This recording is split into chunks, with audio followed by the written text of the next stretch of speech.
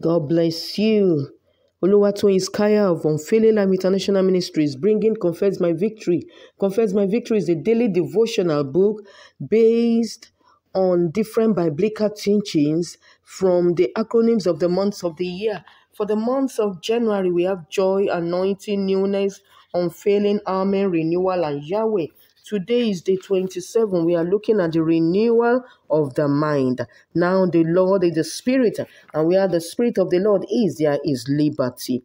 2 Corinthians 3:17. If you long to break loose from conformity to the world, if you long to be transformed and made new from inside out, if you long to be free from mere duty-driven Christianity and do what you love to do, because what you love to do is what you ought to do. If you long to offer up your body as a living sacrifice so that your whole life becomes a spiritual act of worship and displays the worth of Christ above the words of the world. The problem with our mind.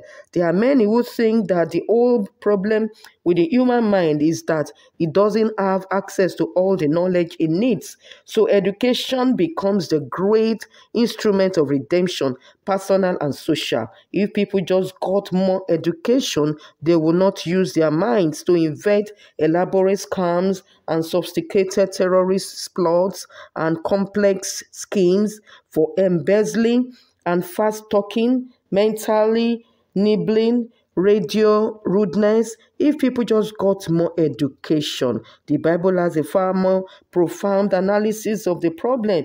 In Ephesians 4 verse 23, Paul uses a striking phrase to parallel Romans 12:2. It says, "Be renewed in the spirit of your mind." Now, what in the world is this? The spirit of your mind. It means the least this the human mind is not a sophisticated computer managing data, which is then faithfully present to the heart for appropriate emotional responses. The mind has a spirit.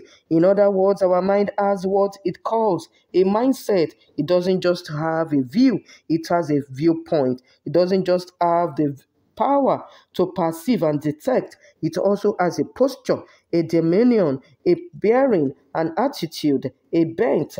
They're renewed in the spirit of your mind. The problem with our mind is not merely that we are finite, but we are fallen. The problem with our mind is not merely that we are finite and doesn't have all the information. The problem is that our mind are fallen. They have a spirit, a bent, a mindset that is hostile to the absolute supremacy of God. Our mind are bent on and seeing God as infinitely more worthy of praise than we are, or the things we make or achieve. This is who we are by nature. We do not want to see God in worthy of knowing well and treasuring above all things.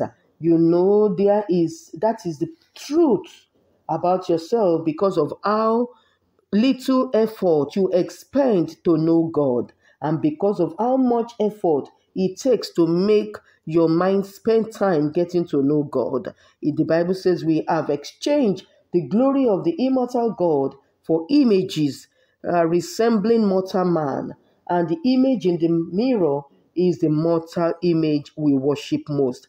That's what's wrong with our mind. The illuminates the relationship between verse 1 and 2 of Romans 12 says we should present our bodies, that is our whole life as a living sacrifice, which is our spiritual service of worship. So, in the aim of all life is worship.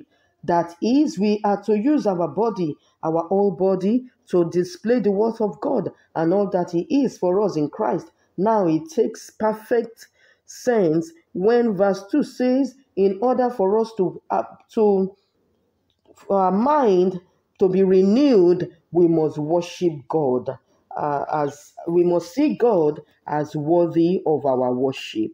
Father, Lord, we thank you for the grace to worship you, to see you as the ultimate confession.